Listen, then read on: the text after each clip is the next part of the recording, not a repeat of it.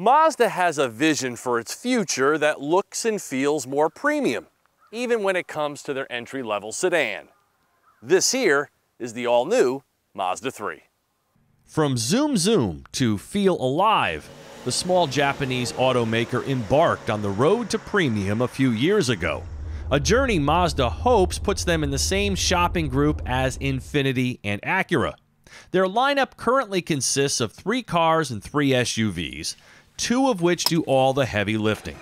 The CX-5 and this, the Mazda 3, available as a hatchback or, like here, a 4-door with a trunk. Since its debut in 2003, this compact has been known, like most Mazdas, as the driver's alternative. Never the most up-to-date or lavish, but with driving chops that put the segment leaders to shame. For example, the dearly departed Mazda Speed 3. This new generation is flipping the script. The exquisite Kodo design language, the radiant soul red paint, the Volvo-level cabin aesthetics.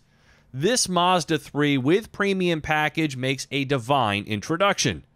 But it doesn't take long before its many flaws are revealed, emblematic of a brand in transition, toiling with its race-inspired drive and how to blend that with premium car attributes at a palatable price. As it sits, this front-wheel drive tester with the upcharged paint and onboard navigation stickers for $28,465. So Mazda's got the premium pricing down for sure. And with features like a slightly out of focus, though in-depth, color head-up display, memory settings, real leather seats, an up-level Bose 12-speaker audio system, modern safety tech, and signature LED lighting with adaptive headlights that swivel in the turns. This buries the memory of Mazda 3s with hard plastics and outdated designs. But this car and I have failed to develop camaraderie. I just want to change the radio station back to FM, that's all. I just don't understand what Mazda's doing here. The ergonomics are poor, so very few interactions work intuitively. Like the car and I just aren't on the same page. The part-time touchscreen has been replaced by an even more frustrating interface. There's an annoying rattle somewhere in the cabin, but worst of all, and it's something we almost never criticize Mazda for, the drive is disjointed, artificial, and dare I say boring.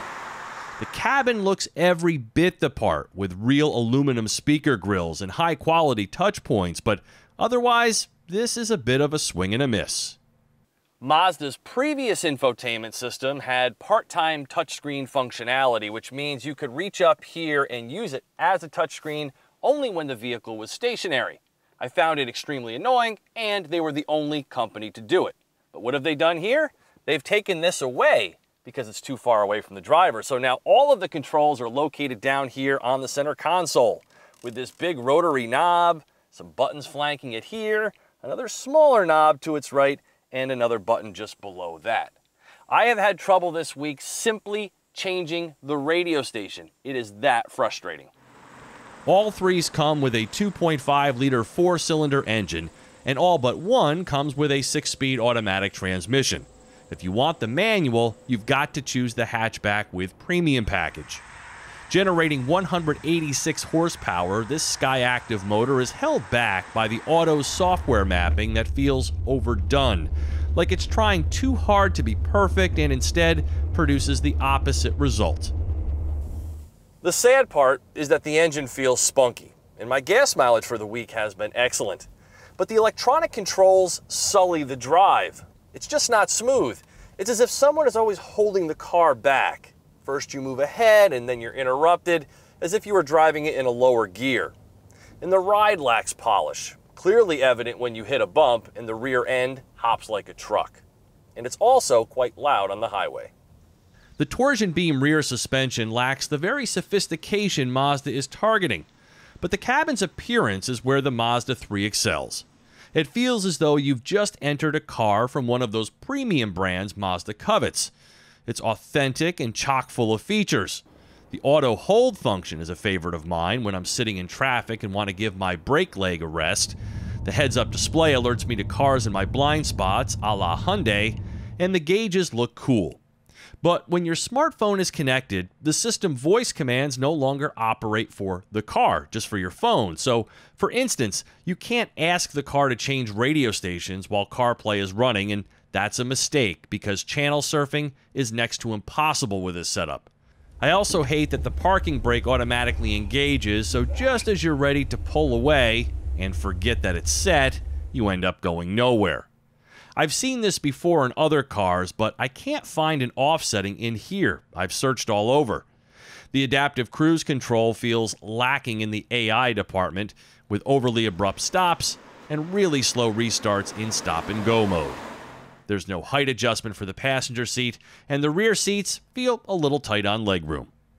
Averaging over 31 mpg has been nice, but the less than 400-mile driving range puts it at a disadvantage with most of its competitive set. All of that being said, its stylish design may just win your heart and render you accepting of its faults.